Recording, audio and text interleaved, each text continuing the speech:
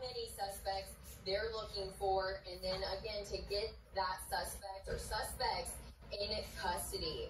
They said that it seems like those people who were involved in this shooting were coming to this hotel to get a room. It's unclear whether they were staying at this Holiday Inn. But again, 4 people shot in this parking lot behind me, 3 of those people injured, and 1 of them dead. We'll continue to work with police to find out more information this morning and report it back to you here on News Channel 8. Reporting live in Temple Terrace, Chloe Sparks. Peace, peace, peace. Welcome to another P.Dot Halo experience.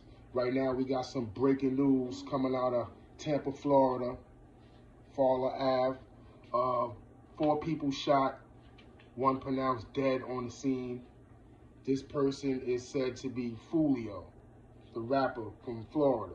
If those of you are not familiar with him, he was the one beefing with another rapper. Y'all know his name.